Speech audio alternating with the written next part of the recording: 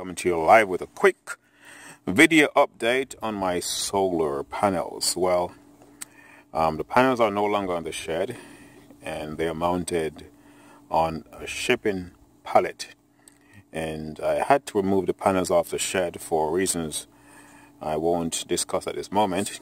But as you can see, the panels, the wires for the panels have been trenched and they're going into the shed. So this is the first time I'm able to actually use the panels since November last year. They were taken off the shed November last year, and just on a shipping pallet right now, and they're somewhat secured to the ground using some anchors.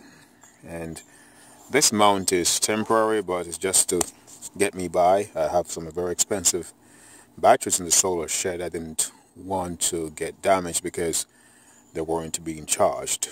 So it's a very beautiful day right now, sunny skies, and the panels are getting a fair amount of sunlight right now. So let me take you inside the shed just to show you the voltage that's going into the battery bank right now. Alright, here's the battery bank right now. Of course, it's 25.9 volts going into the battery bank, and that's coming from the solar panels. So the batteries were sitting at 24.4 volts, and so I'm very happy to be able to get some charge back in my battery bank again.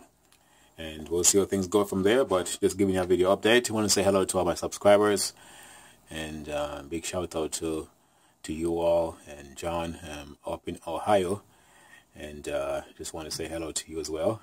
And wherever you are in the world, thanks for watching. Anthony coming to you live with a quick video, and just giving you an update on my solar panel status, and hopefully to catch you guys next time on the next video, and have a great day.